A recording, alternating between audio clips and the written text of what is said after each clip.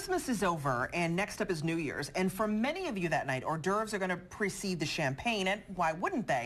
And we've got some healthy suggestions for you in this week's Health in a Handbasket. In for Kelly Mueller, who is taking some time off, is Teresa Wing. She's Director of Community Health Initiatives at the YMCA of Greater Rochester. Teresa, you've been in with us before, so welcome back, first of all. Thank you. It was St. Patrick's Day last That's right. So, yeah. So you're tasked with creating hors d'oeuvres that people with diabetes or people who are trying to watch their carbohydrate intake can enjoy. At the same time, though, feel satisfied while eating them, right? Right.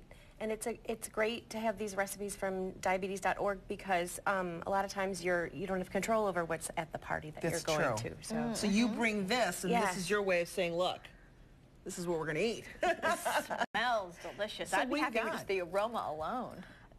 We have mini crab bites, which are served on cucumbers. Good and idea. then we have black bean and mango salsa, which is served in the lettuce cups. Or you can bring the garlic crisps and dip that in the salsa. And that would be delicious, too. This salsa looks, it doesn't have like the consistency of a salsa you would see like in a jar. It's more, I don't even know how to describe it, but it is a salsa though, right? Yep, it's mango and black beans and red peppers and lemon juice and vinegar, so lots of good flavors. The directions said that it would be a really good idea to chill it overnight so that the flavors get more into the... Kind of blend in yeah. one. Oh, that's a good idea. The Boston Bib lettuce cups, why is that kind of lettuce good for this recipe? Because it holds the salsa definitely better like a cup and doesn't fall out. So. Your spring mix isn't going to work with that, right? Yeah, not so much. It does make cute little cups. People, I think, always want that sense of like, all right, how much am I supposed to take? And probably serving size is, we always key. think we should take more. And we're like, oh, wait, no, that's a serving? Oh, okay, good reminder. So what makes this appropriate for people with diabetes? So it's lower in carbohydrate. So serving the salsa in the lettuce cups is great because the lettuce has virtually zero carbs. So the person who's eating that won't have to worry about the carbohydrates in that. And then serving the crab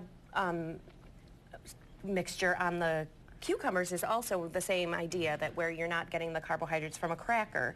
And then people who are not so concerned with the carbohydrate intake could eat both or either with the garlic crisps and not have to worry so much. That. So you're kind of keeping in mind everybody. I often think of mayonnaise when we think of like a crab mixture like that. Is there mayonnaise in there or Just something else? a little bit. It's only a third of a cup for the whole recipe, so it's not very much. And I'm not a mayonnaise fan, so it would be something that I would really like much better. And it has mustard in it, Dijon mustard in it. Really? So, yeah, so I think that gives it some more flavor. I'll be the judge of that. There's a lot of people this time of year who are, they've had so many cookies. Do you have a lot of people coming to you saying, all right, I need to detox my diet. I've had so much sugar, so many sweets at all these parties and whatnot, and people are saying, I want to take a break. What do you advise to them?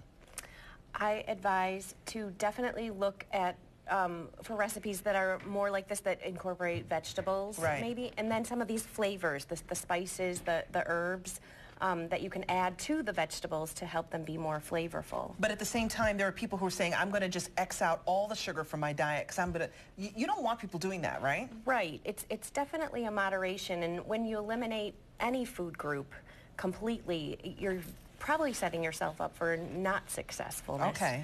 Right. So have a little. You got to have some. Yes, definitely. Okay, great. So good. Jen's having a moment over there. I'm going to try one. I'll try one of these. These are the cucumber. They're mini crab bites. Okay. When it comes to crab,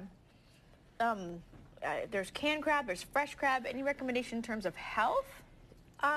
Probably at your local grocery store you can get it's like fresh crab meat that's canned and already prepared for you, so you don't have to break it up. And probably lower in sodium than a canned crab, so that would be more healthy. Good to know. And then you could go out and buy crabs and cook them down and go through all of that, but it's much quicker if you get the stuff that's done for you. Teresa, it's always great to see you. Thank you so much for coming in. Thank you so much. Thanks. Great advice. Especially when she brings that to I know. Right? Crab cake. It's really, really delicious. Good. Weather, traffic, local headlines coming up next. Stay with us.